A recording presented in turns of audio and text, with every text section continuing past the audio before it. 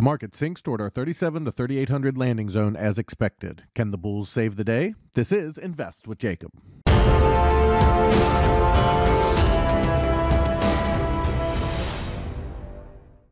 Okay, guys, so in last week's YouTube video, we talked about the market moving down toward that 37 to 3800 area, and that's exactly what we saw as on Monday, the market continued to fall and the SPX dropped to the 3800 area. Now we're seeing a small bounce, but I'm not quite sure the bears are done yet. We should see a reversal from the bulls soon. The question is, will they? I'll get into that in just 1 second, but first, if you're new here, welcome to the show, guys. My name is Jacob Gabbard, and this is Invest with Jacob, where we use Elliott Wave Theory to break down the SP 500 and the NASDAQ. I highly encourage you to hit that subscribe button down below so that you can get our daily S&P updates, our trade setups, and our buy alerts. All right, guys, with us moving close to the support area, we should be looking for the bulls. So let's jump into the chart and take a look. Okay, guys, so here we are on the 1-hour futures chart for the S&P 500, and we saw the move down today break the low from last week to give us a new move down. We did have a little bit of a bounce here that could be considered a wave 4.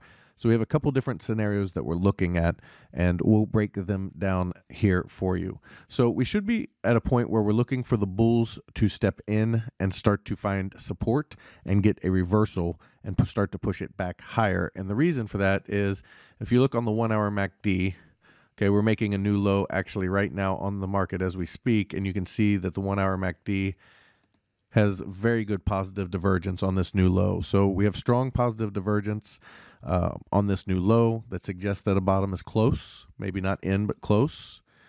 Okay, on the daily chart, we have a couple of what we call bottoming signals, which are the CM Williams VIX fix. We had those come in over the last couple days with these sell-offs that tell you that a bigger bounce should be coming as well. And then, of course, we have our Elliott Wave that we're going to go through now and break down the scenarios on. So go back to the hourly chart here. And what we're looking at is we have the potential for 1, 2, 3, and that bounce up overnight being 4, and this move down being 5 toward the 3788 area, which would complete 5 waves down, and we would look for a bounce at that point in wave C toward the 4300 area and a pretty strong rally. So that's what we're looking for in the first scenario, that wave 4 is in, we got wave 5, and then we're starting to rally up in wave C. For that to play out, we'd want to see a reversal, and we want to see that reversal take out the 3928 area. And quite frankly, it's going to be a little bit lower because they did just break the low, but 3928 is what it was, up to the 3959.50 area. So if they can push past 3959, then we should be well on our way toward 4300 at that point. But if they stay under 3928, pressure remains down. So the first scenario, as I mentioned, is that we're in wave 5 down. We're looking for a reversal as low as 3700. The support is all the way down to 3700. They can extend this a little bit, but I don't see them getting all the way to 3700. But that's what we're looking for in the first scenario, is wave 5 to bottom, a strong reversal up through the 3928 and ultimately the 3959 area. The second scenario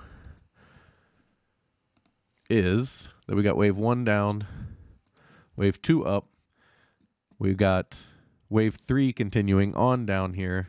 Then we'd look for a wave 4 bounce up toward that 3928 area. Again, that's going to be a little bit lower as they are pushing down here in the after hours, but that 3928 area, and then we'd have a wave 5 down toward the 3750 to 3700 area from there. So those are the two counts we're tracking right now.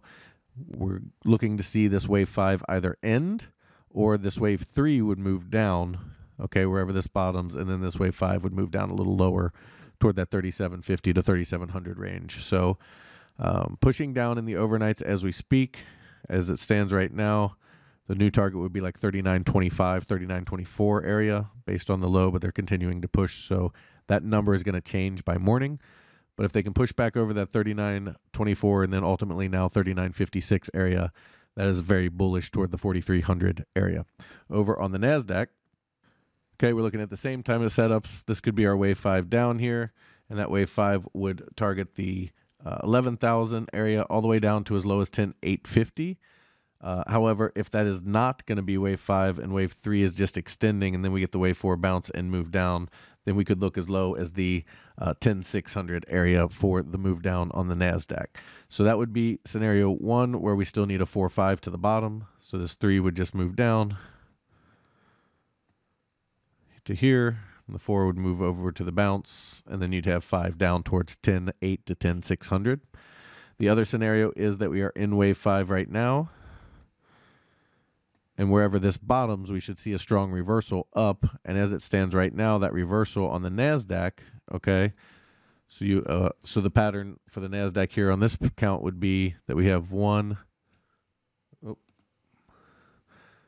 that we have 1, 2, 3, 4, and we're in 5 down, and where it bottoms, we should see a pretty strong move up toward the 13,000 plus region.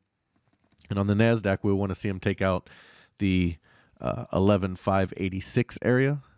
Okay, so back over 11,586 is very bullish on the NASDAQ up to 13,000, where we'll have to see what happens from there, whether we stay bullish with a pullback that holds or we get very, very bearish with a nasty sell-off. So those are the two paths we're tracking on NASDAQ, very similar to the ES. Either we are still extending in 3, or we're trying to finish 5 here, and we'll know based on the rally off of the low that's struck on this move down. Guys, if you love the information that I put out in these videos and you want real-time market updates from me, you need to check out investwithjacob.com. There's a link down in the description. Go ahead and click that link, and it will take you right over to the website. Once you're there, check out our membership plans area. We have 2 incredible plans, and they both come with a 7-day free trial, because I want you to get in there, make sure you love it, become part of our trading team before you ever spend a penny. You can cancel at any time. In our first room, the Invest with Jacob room, you get all of my real-time market updates, all of my buy and sell alerts, all of your Elliott Wave questions answered, as well as a midday video where I go over which count we are actively tracking and where the market is in the counts right now. We trade the SPY and the QQQ, and we swing trade, which means our trades can last anywhere from a few days to a few months, so we don't trade quite as often as a day trading room does. However, if you are looking for day trading as well as individual stocks, you need to check out PT's Throne Room. In there, you get everything you get in the Invest with Jacob room, as well as individual stocks, day trading, and PT's reduced risk binary method that just crushes the market. He gets you in at a cheap price and gets you big multiples on your money, and it's how he structures the trade that's so unique. It's something you kind of have to see to understand, so that's another reason we give you that 7-day free trial. He also started a challenge account where he put $4,000 into an account trading mini ES futures, averaging 3 to 4% gains per week, showing you how to build a small account into a large retirement or savings account. Guys, we would love to have you in these rooms so we can make some money together. All right, key takeaways for today. It's going to be a case of, is it all of the B wave, or do we need a 3, 4, and 5 to complete on the B wave? For it to be all complete on the rally, they need to push it up past 39.56.